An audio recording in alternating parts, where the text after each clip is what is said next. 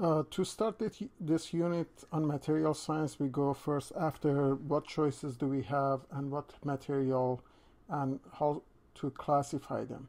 The structure and the property of something can yield into suitable application for the purpose that somebody has in mind. For example, if you want to have a crucible, the question is what properties should this crucible have?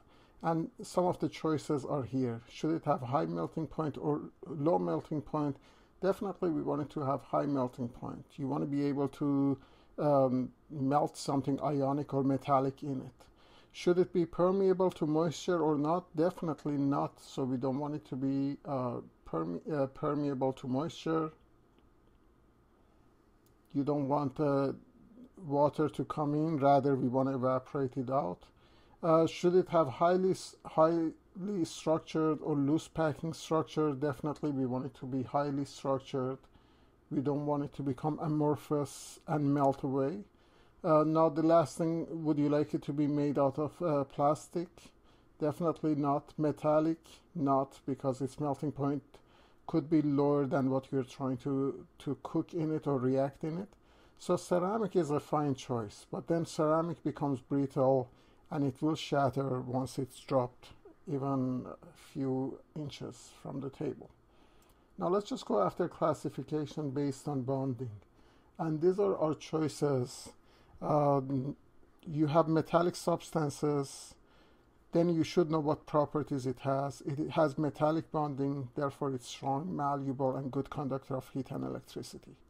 You have ceramics. I highlighted it in blue because this might be new to you guys. As what is the material? Traditionally, it's known as inorganic non-metallic solids formed between metal and non-metals. So they have some ionic bonding and ionic nature into them.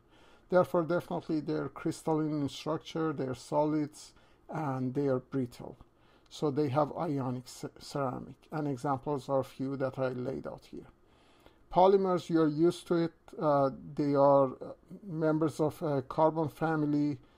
They are covalently bonded rather than ionic for ceramic. They are long chain molecules, also known as plastics. They tend to be resistant to chemical reactions, and they're good insulators of heat and electricity, and they're definitely lighter than ceramic. So choices of matter goes after their properties. Composite is something new, so I also highlighted that in blue. It's mixture of two distinct phases. Now each phase retains its own property, but once you have a composite, it will have a brand new property. Example is a fiberglass. And on fiberglass, I want to elaborate and say it is a reinforced phase embedded into a matrix phase. So if you look here, this is a fiber and it's a mesh like this.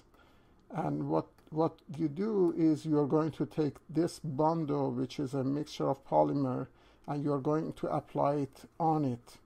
And then it will be reinforced. And then you will have stronger material that has brand new properties. It's not capable to be teared and wear just like your pure mesh.